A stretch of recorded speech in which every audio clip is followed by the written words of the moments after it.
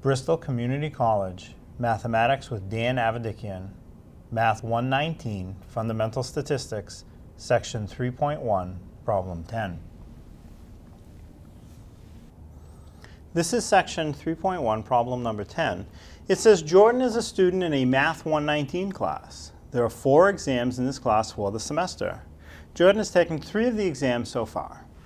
He has a 92, a 76, and an 81 on the 3 exams that he's taken so far. He will be taking the 4th exam tomorrow.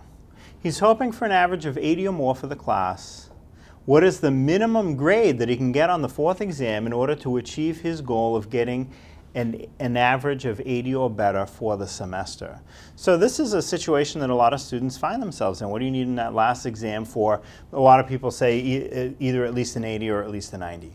So what you would do is add up your 4 scores, divide by 4, and see what the average comes out to. The problem is you don't have all 4 scores yet.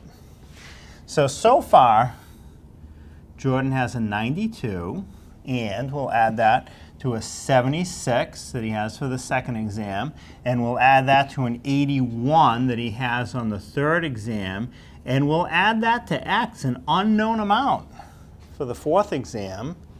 And there are going to be 4 exams altogether for the semester, so we'll divide by 4 because we will have 4 data values once he takes that last exam. And we want that average to come out to 80 or better. So what we have is an equation with one unknown. And if you apply the proper algebra, you can get that one unknown by itself. You can solve for it. So the first thing I'd like to do is I'd like to not have a fraction.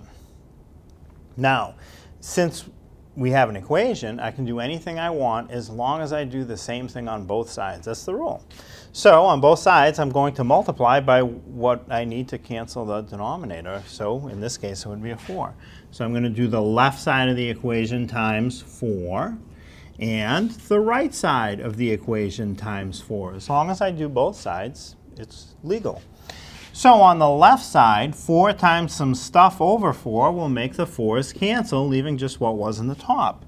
So after I cancel the 4, I will have 92 plus 76 plus 81 plus the grade for exam 4 equals, on the right, 80 times 4 would be 320 equals. So just by canceling that 4, my equation looks a lot better. Let's make it look even better still. Let's add these numbers together. There's no reason why we can't. So 92 and 76 is 168. 168 plus 81 is 249. So if I add these 3 values together, it'll be 249 plus exam 4 would have to add up to 320.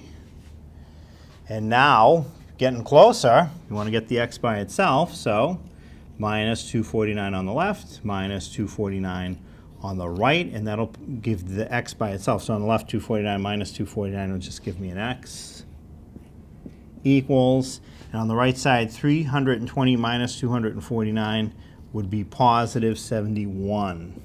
So that's the magic number he needs to shoot for. If Jordan gets a 71 or better on that 4th exam, he'll have his 80 average or better. So 71 or better is what he needs on the last exam to get his B.